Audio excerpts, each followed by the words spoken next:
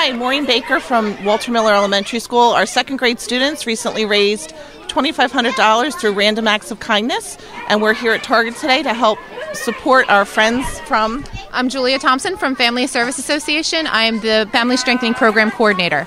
We were able to put in 16 kids to be shopped for out of our families that are in our Family Strengthening programs, and these are families that really weren't able to shop for their own kids. So this is huge for them to be able to give their kids presents for the holidays. And our children are here with many families and many parents shopping for all the children and families from the service. $5 as a boy. $9! Lots of games, toys, clothes.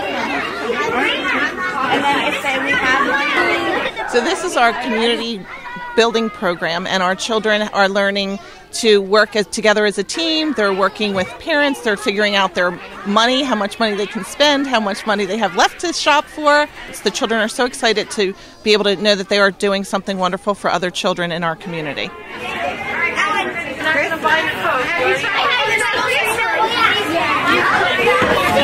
All about math. Christmas season, time to give math and giving.